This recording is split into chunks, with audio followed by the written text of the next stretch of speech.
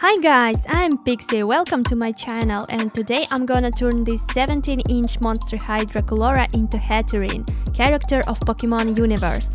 Honestly, I never was into Pokemons, but when I received this commission I wasn't able to resist.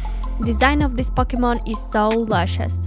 With my customer we decided to go wild and create this doll untold Draculaura, which honestly was so exciting for me, but also was really challenging. Problems occurred from very beginning, because removing head of this doll even after hitting the neck with hot water was just not enough. Efforts were excessive, but actually everything turned out for good. Fortunately, I still had undamaged dowel inside her neck, therefore the fixing was easy. Second problem was the neck pack stuck inside the head, so I had to cut it out from there. The rest of the time doll behaved obediently, and it allowed me to create the most outstanding doll so far. The amount of materials, new techniques and methods I practiced on this doll for sure synthesized marvelous custom doll. And oh, how I wish you know how hard it was to create this doll in winter when the daylight is a luxury. It literally was about 2-3 hours window each day for a whole month. All because I was too stubborn and didn't want to use artificial lights to film specifically this doll. Still, it was an experiment as well, so now let's go to the materials. Since Hatterene is character of fictional universe, I decided she should be in some way magical, because her nature in this world presupposes her to be that way. Looking on Hatterene, I saw a really feminine, elegant and tender creature, so fabric choices I based on her appearance and her powers background. She is from group of psychic fairies, humanoid, almost alien-like. Her abilities are, I'd say, more like on supportive side, like heal, defense and weaken the opponent, so in my vision she's supposed to be whimsical and gracile. I picked some iridescent fabrics with geometric patterns, few meshes, textured silk, thin cotton, olive pink, blue and white colors. Design of Hatterene implies simplicity, but instead of making her minimal, I will make all I possibly could but to add extra chic. I'm starting with making her a bodysuit. Patterns made by paper tape body wrapping technique. Basically you just wrap doll with paper tape as it said from the name. There are many pieces, so I numbered them. I prepared all patterns in advance.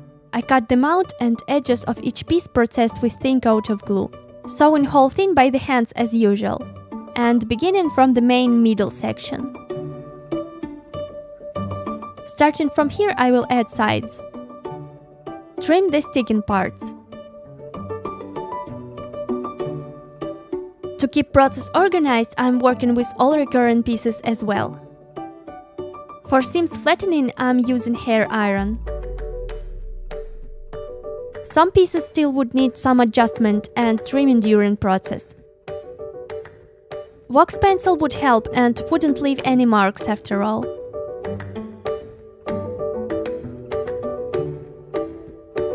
When middle part corrected, time to add lateral sides.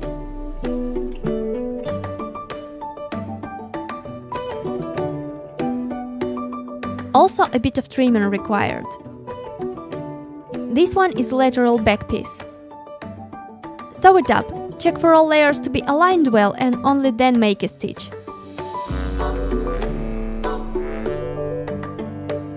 Seems fine.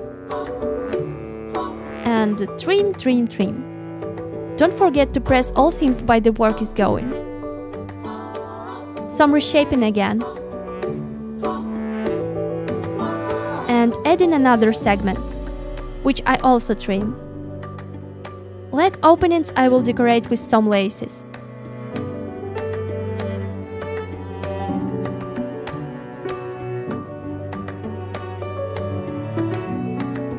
To the future back pieces I'm adding lining.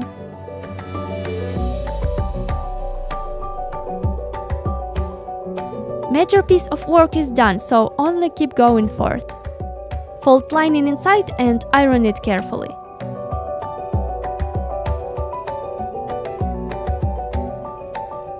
Later eyelets will sit here. Adding lining to the middle section. It would add more dimension to the silhouette.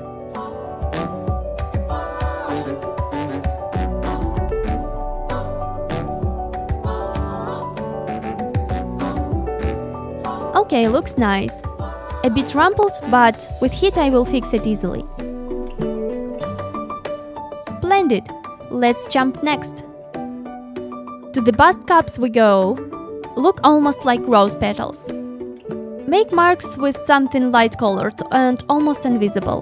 For me, hard grade graphite pencil worked well. Line ends of your marks and make solid seams. This trick would help to create rounded shape.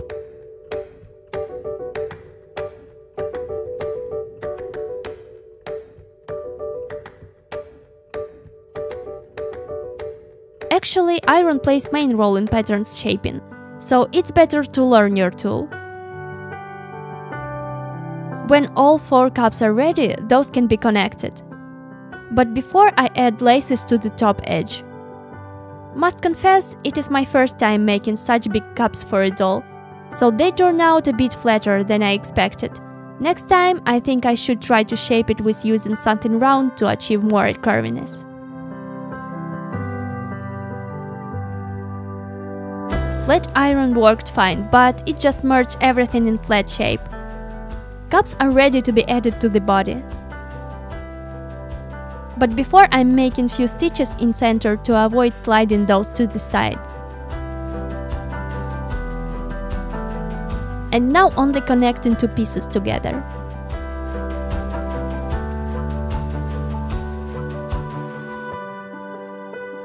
Some trimming again. Okay, going fully flat is fine for this piece, okay? So now I'm preparing lining to be assembled with the rest of bodies by hemming all edges.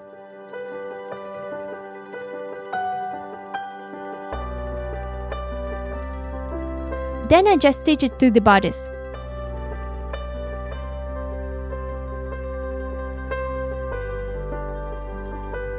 Since I'm working with lining, it is time to connect back pieces together.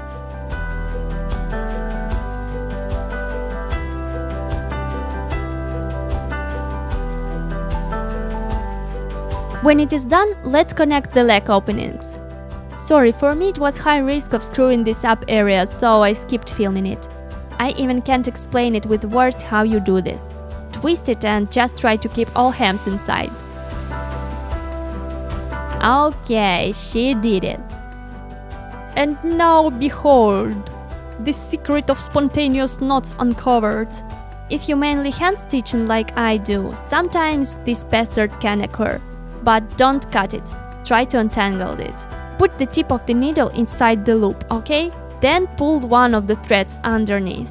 Try both and find the one. You will feel it. If you pull it gently but strong enough, you would release the loop without cutting it off. Stitching the back opening. There is not much for this one, but I will do it anyway.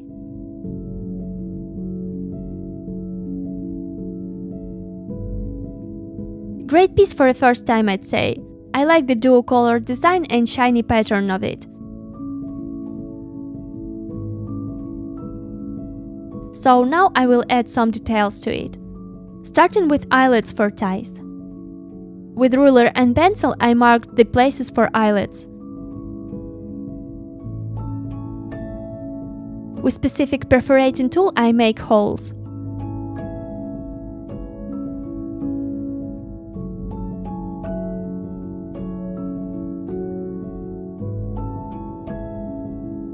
So holes are there. I still need some more practice on that, but I like how it turned out. Let's insert some eyelets. This process is extreme type 1 and requires hammer and brute force, but it's totally worth it. Under the bust I'm adding floral laces. Excess ornaments I'm just cutting off and with lighter melt sticking threads. Then just stitch it onto the bodysuit. At this point I'm almost done with it, so let's try it on. So now I will add straps to shape bust right. Bust of the doll is modified with epoxy if you were interested. Straps I'm making with atlas ribbons and jewelry rings. I also made them two-colored to suit the design. Those would be crossed on the chest of the doll and tied behind her neck. Corset ties bring so much to any piece of lingerie or a dress, but also it helps to adapt any clothes to a doll's figure.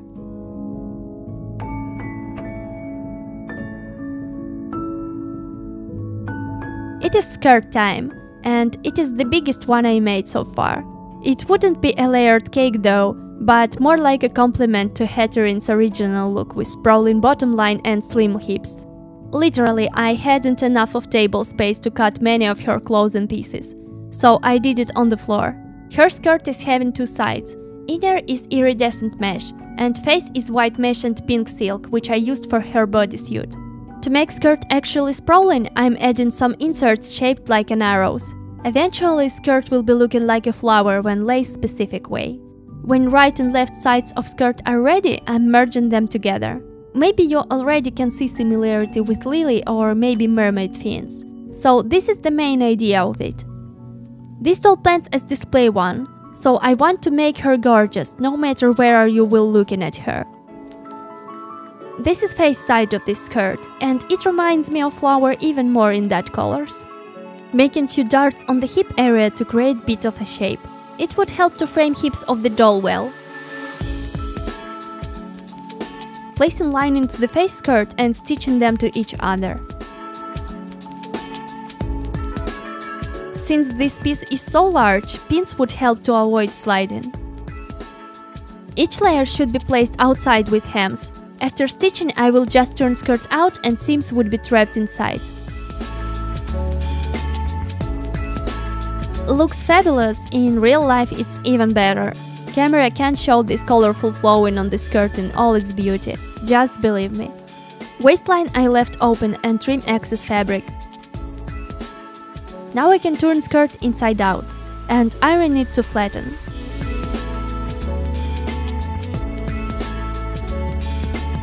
With laces I decorate petals of the skirt.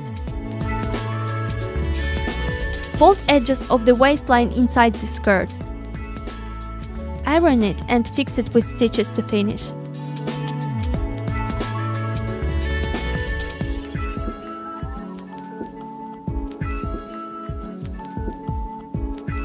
Sew up 2 buttons on each side.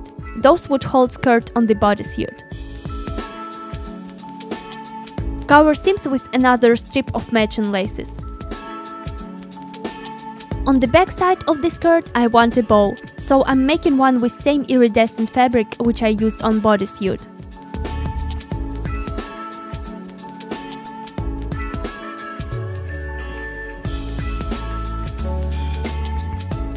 Also, bow will have 2 long descending tails matching the skirt shape. Connecting those tails together and then with bow.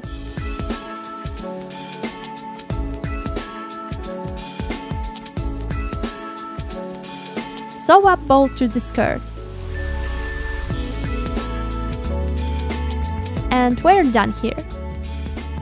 I made many dolls' heads in my life, but none of them was this big and this shape. I had to actually figure out how to make it stay still and do not fall with brims on the doll's face, so it has quite of a construction here. Starting with the top cone and ironing interfacing layer to it. To make plain blue cone more playful, I am placing strips of mesh on it. Those would help to create more dimension and marry head with the rest of outfit.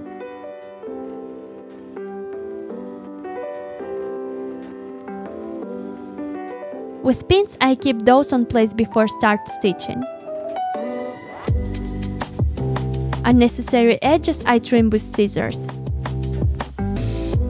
And go to the needle and thread. Crank same ironing step with the brims. Edges of this hat are craven for laces. As before, those are like glue for this outfit, will create the wholeness. Few tails for back of that hat as well. Looking on this, I think I shouldn't add them right now. Little jump in future to see how I decorated them though. If you want to see how I'm making those laces, check out Alice's little dress video to learn. Those became quite heavy and fancy with beads and everything, also reminds me of rabbit ears a bit. So back to the brims and connecting two parts together.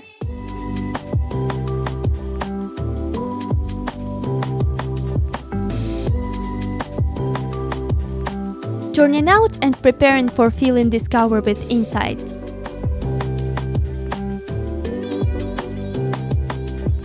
Insides are thin foam layer and wireframe shaped in heart. Aluminum wire is not the most durable, so you can't fold it into extreme angles many times, or it will be broken. But it is really lightweight and still can be carefully bended without breakage.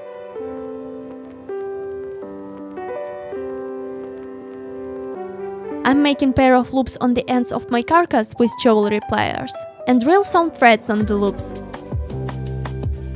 So wire is inside the brim and now I can reshape it whatever I like. To finish the base of the head, I'm sewing up back seam of the cone. Unlike brims, the top don't need any additional wire support. It is already sturdy enough. I left the opening on the end of the cone for arm later to be attached there. Hem edges with iron. Pink side of the head I covered with same iridescent fabric for skirt. Yay! Now I can connect pointy top with brims.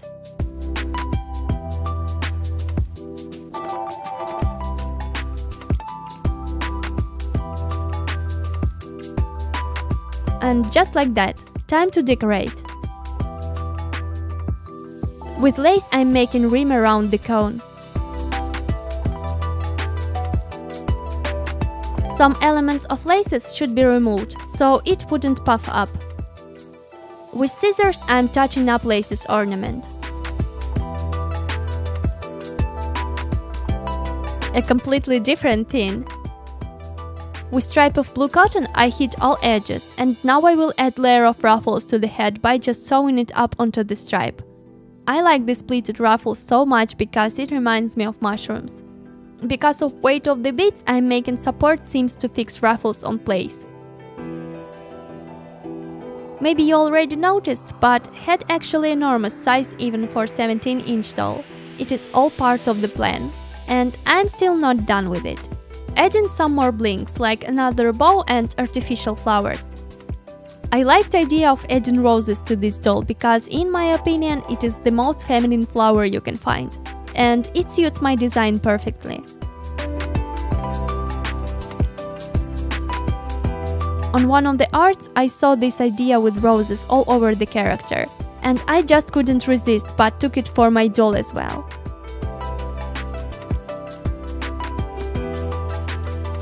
White Bolero is another part of this outfit.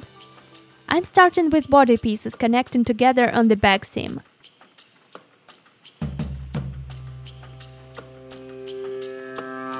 Pressing it with heat and I got very strange detail. Two parts of one color I also sew up to each other.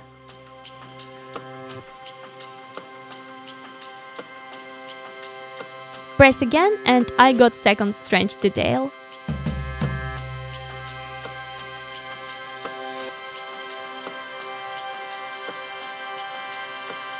That shapeless something is actually first of the three parts of the sleeve, which I'm gathering into a puff.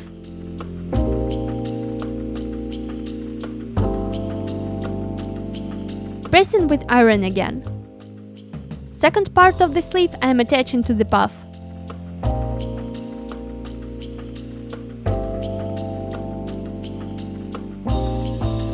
Now it looks more like a sleeve, or not. Anyway, take the sleeve and sew up it to the arm socket.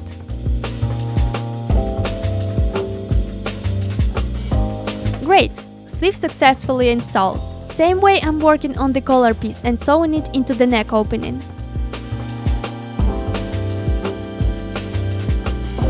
Only left is to hem some edges. Iron everything and close size of the Bolero.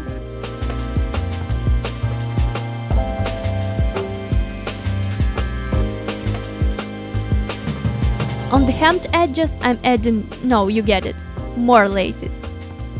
It is not a flower. Well, it is, but actually it is also third part of the sleeve. It is cuff which should be sewn onto the assembled sleeve. With using some editing magic, now you see finished Bolero. Little roses elements here as well. And small hook closure on front of it.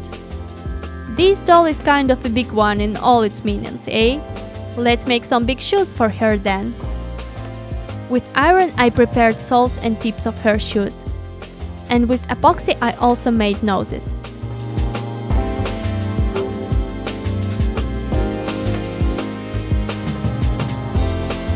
Excess fabric trim with scissors to avoid surplus volume underneath.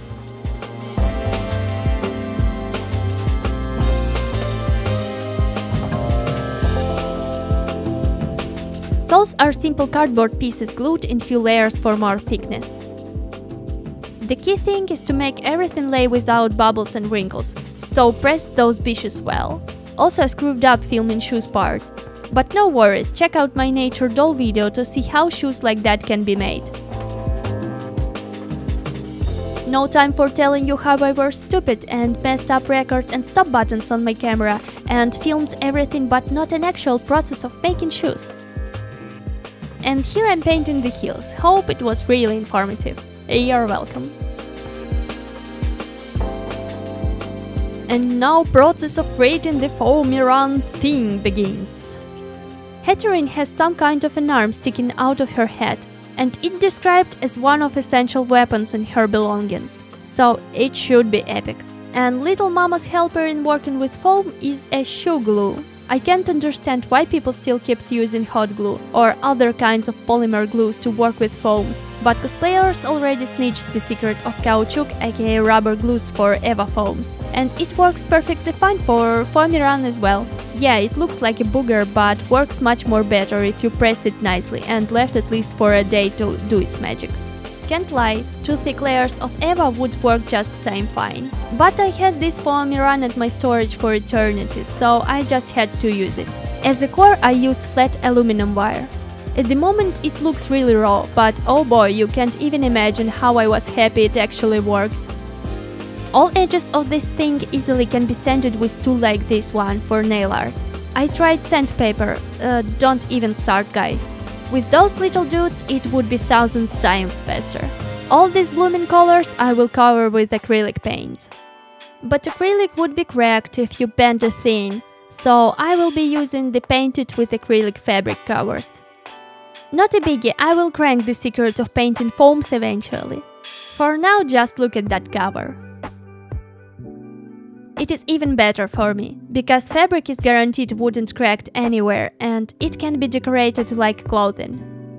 Adding white laces on the perimeter of the thing by simply gluing it.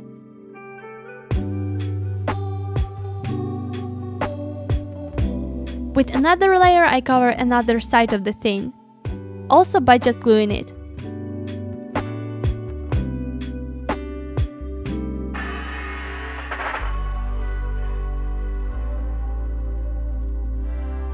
To make tips of the thing sharper and neater, I put metal caps on each one of them. One of the ends of the thing I embroidered with beads, and length of the whole thing I provided with organza ribbon. So, on the one end of the thing I want 4-fingered hand palm to sit. And there is no other way for me to get it but to make it. It should be very lightweight and I picked foam for kids crafting. Anyway, base of the hand I'm making with aluminum wire and foil. I was literally terrified, but kept going at that point. This idea sat too deep in my mind, so I had no way but to make it. With craft foam I will be growing mass of the hand to actually make her looking like an actual hand. As you can see, this palm literally is the size of my palm. First layer looks not pleasant at all, but it's just supposed to look like that. Second one a bit better, but still not there, too rough and bulky. Yay, so much better, we are done, thank you, bye. Lol, no, keep making out something cute from this monstrosity. Final layer is essential. This foam material has to be actually fully dried if you don't want to mess completed parts of your project. So I guess I spent a whole week on this palm, just sculpting, smoothing, drying it out and shaping it again. And remember, I said I only had 2-3 hours a day with nice light to film. This thing just had to turn out stunning. Thankfully, I guess it actually turned out stunning, just like I imagined.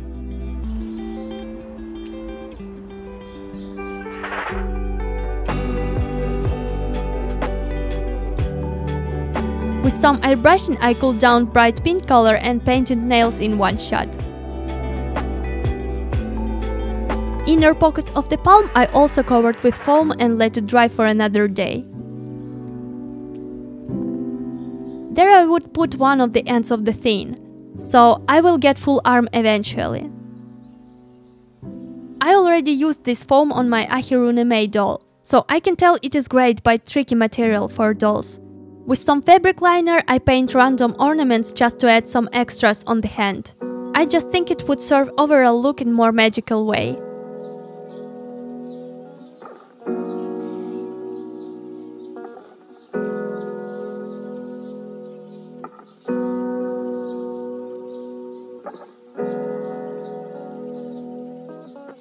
Polishing everything with some ruffles, flowers and beads.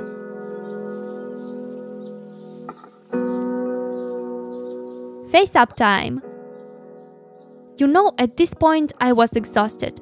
This doll just drained all my creativity to the very end because she was so big and so detailed. And you know, I wanted her to drain me to the thread.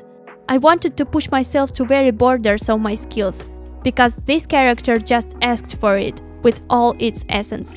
She was made on rare and expensive doll. She has beautiful articulated body which is amazingly interesting for photos and video filming for me as an artist. So I chose to give all myself for her.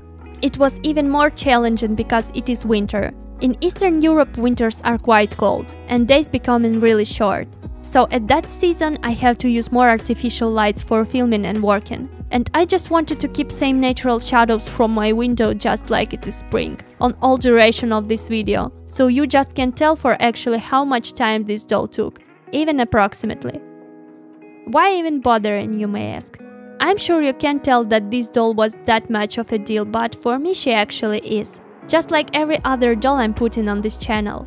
It is much easier to make single shot of your doll and put it into your social media. But there you only see the final result. There is too less of information you can get or feel that way. Even this video is limited because I still left so much to tell about dolls and about this whole art area. So I made my shots and posted those on my socials, but it was never enough for me. At some point it just became boring, with no perspective to grow. Something had to change, and it changing little by little. I love making videos and I love sharing this journey with you. Frankly saying, I'm happy being here and showing you my art growth diary in motion. It is already a year since I put my first doll video on this channel, and I already can say how far I moved and how far still I have to move. So I'm grateful for your comments and support under my vids and for the love for my art you're sharing with me. It is great motivation to keep going. In New Year I want to keep making my dolls and filming them, making my skills better and become better myself. Later, learn and share this knowledge with others. So join my channel to see where it will lead us. You are very welcome to stay here. Also, I'm beyond the moon grateful to my customer who ordered this girl for her collection. I never had any Pokemon-inspired doll came under my hands, so Hatterene is the first one, and she was 100% match from first sight. I appealed to Hatterene deeply because of her actual nature of creature who loves silence, who is so tender and peaceful but also seems like Pokemon with hidden mystical side. She is cute, she's interesting, and I liked this Pokemon. Her creation process was so much fun and I loved the design I got. At the end I actually already couldn't say that the size of this doll even mattered to me. It felt so natural and comfortable. Her face by my right hand I finished in one day, and just then I assembled her in one piece. Looked at her and I lost my shit, guys. She is awesome. I can tell all efforts was worth it. Stay with me, guys, and wait a bit to see a final result. Also, I want to tell you thank you for staying here with me today. Please subscribe, leave a like and comments. Suggest any dolls you want to see next. I love reading all of your comments. Maybe the other day I will make your idea into a custom doll.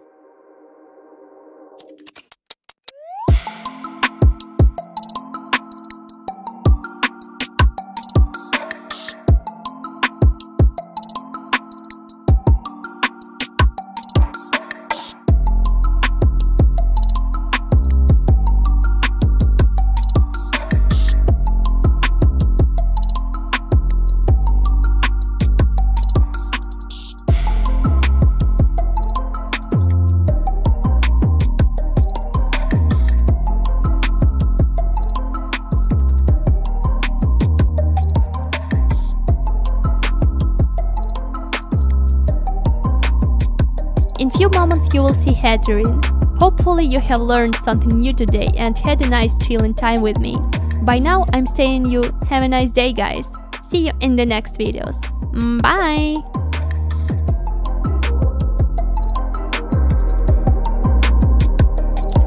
Yeah, you're talking loud.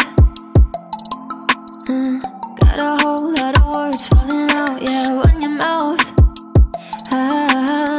Take your whole deeper go, baby, go and show yourself. Play your game, I'll be patiently waiting till time runs out. Getting close now. All the stories that you tell, what a beautiful imagination. And you should have tell them about where you've been, who you're with, yeah, okay then. You go ahead and